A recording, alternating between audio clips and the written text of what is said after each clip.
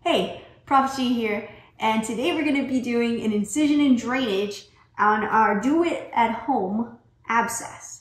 So I'm going to take you step by step through the procedure itself, and we're going to demonstrate it as close to real life as possible on this pig skin, which we created our own abscess. And if you haven't seen that video, I would recommend you watch that video first so you know how we kind of put this together.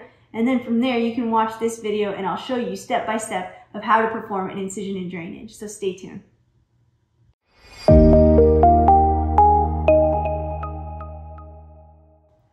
As a PA in the emergency department, we see abscesses come through the door probably on a daily basis, if not every other shift.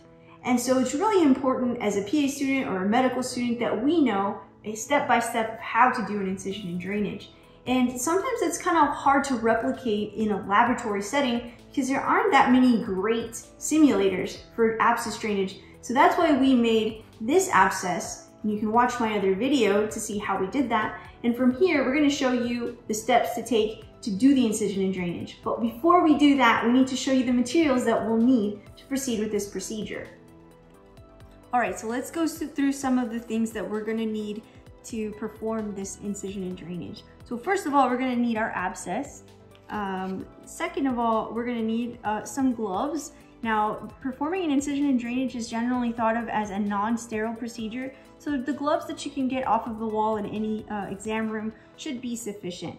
We're also going to need something to clean the wound with, something to clean the abscess with before we drain it. And I grabbed some iodine swabs. We're gonna need something to inject anesthesia with. Now, I have to be pretty careful with this because I don't want to explode the water balloon we place in there before we do the actual incision and drainage, but I will try to demonstrate as best as possible how to anesthetize the abscess before draining it.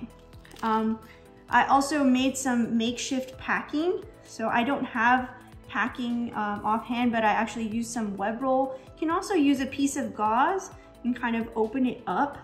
And if you open it up, you can kind of cut it lengthwise and create some packing that way. You can also use paper towels, pretty much anything that you can create a strip with. So that's what I have here as our packing material. I have what you would find in a general suture kit. So I have some needle drivers, I have some forceps and some scissors. I also have a 10 cc syringe that I will use to irrigate after we drain. And then I have the scalpel. Now this is a 10 blade.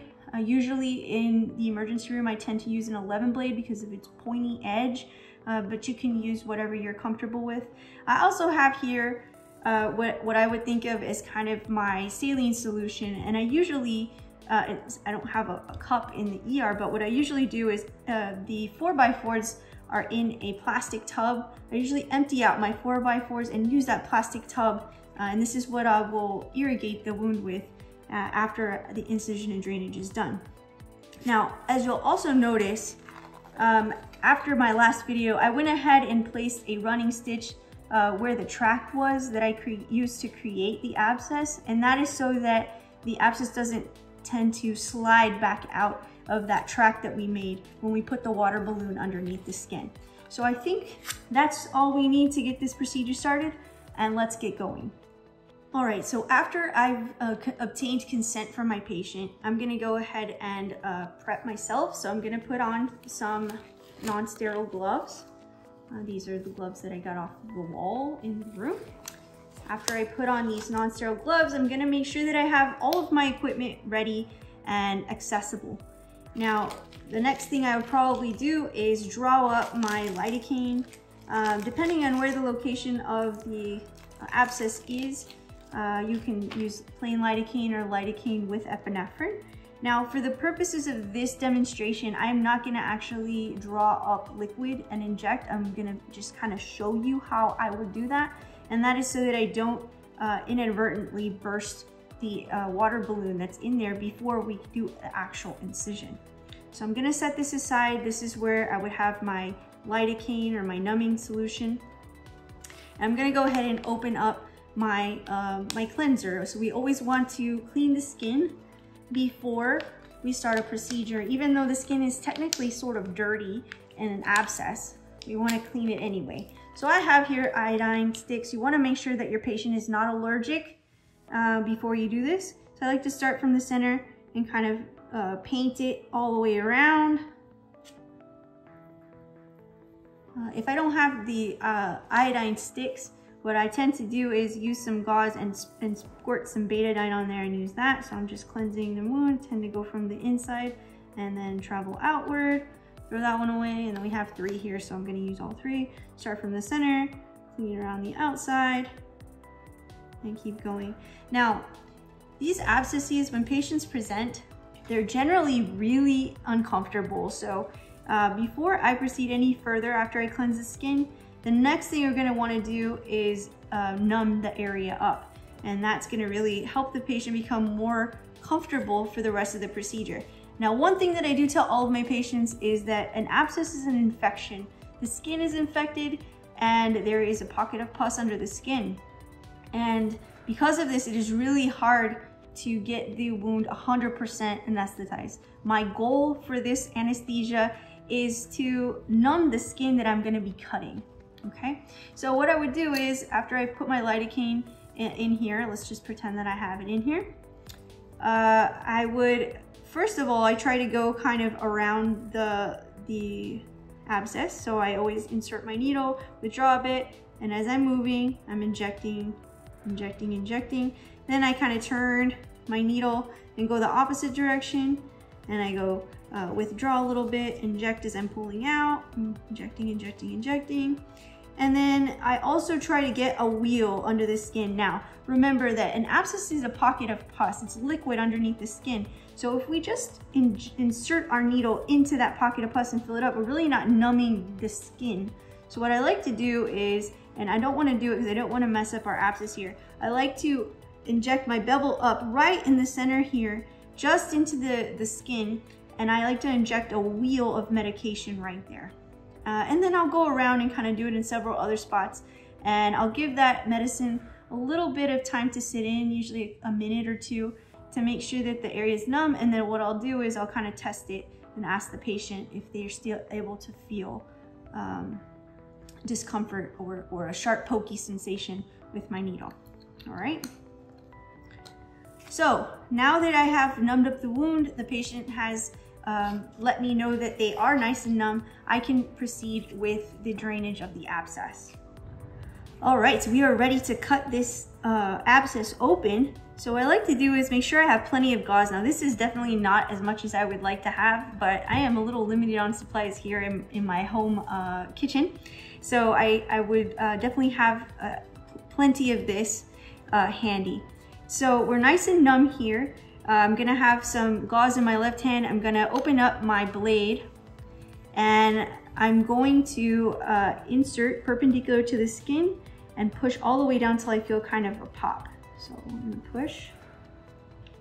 And a lot of times you'll see the pus just start flowing out, just like I did. I'm gonna draw my knife blade across to create that, that incision. And as you can see here, the pus is already starting to come out. So from here, I'm gonna wipe a bit, and I'm going to push from the outside, push that pus out. And squeeze and wipe, okay? I'm gonna squeeze some more. And you can see my water balloon starting to come out, but I'm gonna squeeze from all ends and try to get that pus out. Okay, I'm gonna move my water balloon out of the way. Squeeze, squeeze, squeeze. You'll see more pus come out, and I'm gonna wipe that away. All right. I'm gonna squeeze some more, make sure I don't have any excess pus. You can see there's a little bit more that's coming out there. And once I feel like I've gotten the majority of the pus out, I will then irrigate. So irrigation is gonna be the next step. I'm gonna make sure that I keep my blade out of the way so that I don't hurt myself while I'm doing this next step. Again, I wanna make sure I have plenty of gauze. And I'm going to take my 10 cc syringe. I'm going to withdraw my saline solution. I'm going to find that opening that I created right here. I'm going to insert the tip of that underneath there. I'm going to cover so it doesn't squirt, and I'm going to irrigate. Okay. And I'm gonna do this several times until after I squeeze, there's no more pus that's coming out. It might be a little bit of liquid coming out, but no pus. So I'm gonna do that several times, repeat, repeat, until it's nice and clear and clean. And once it's clear and clean, then I know I can move on to the packing stage. Now, not all abscesses require packing, but if it's a pretty decent pocket and there's a pocket underneath the skin, I like to place packing to help the wound heal from the inside out so that it doesn't just close back up and fill back up with pus. So, like I said, I don't have a bottle of packing sitting around here at my home, so I created some packing here. Usually the packing is sterile and it comes in a little bottle or jar. What you're gonna wanna do is, I tend to use forceps.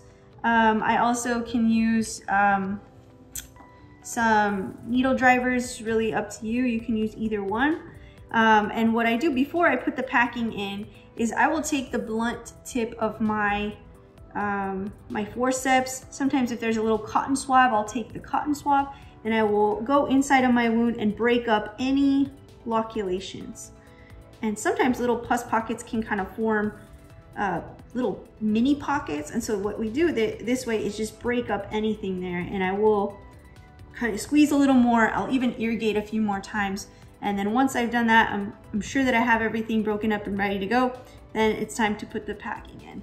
So I tend to use like a 1/2 inch packing width-wise. This is a little thicker than that, so it's about an inch and a half, but that's all I have here. So I like to fold up the tip a bit like this.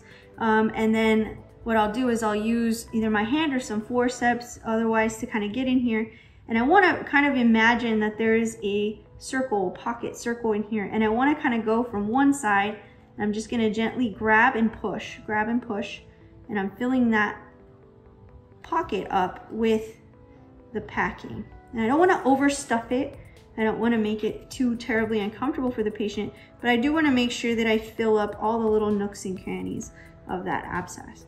So I'm going to keep filling it up here. Another way to do this, like I mentioned, is to take your needle drivers and do it. And I tend to do this also, where you can kind of, don't have to lock the tip, but kind of grab it and push it in there. And hopefully the patient's still nice and numb during this part, because it can be a bit uncomfortable. So just kind of get in there, fill in all of the area of the abscess. And once I'm satisfied with my packing, I will then cut. And I always want to leave a little tail of packing on the outside. I want to cut but leave a tail, so I'll cut and I'll leave a little bit sticking out so that I know where it is. I don't want to bury it all in there. And then last step, besides cleaning up and making sure you throw away your sharps, is going to be applying a dressing to this. So I usually grab the same 4x4s that I have, and I would apply, a dressing here, tape it down with some medical tape. And then I always encourage my patients to, when they are changing their dressing, if I don't want them to remove the packing, I will have them kind of peek underneath here. And usually the back of this packing with the pus and infection will kind of stick to the back of the gauze. And so what I like to do is have them kind of hold it down and then remove the dressing and then change just the outside of the dressing, several times per day.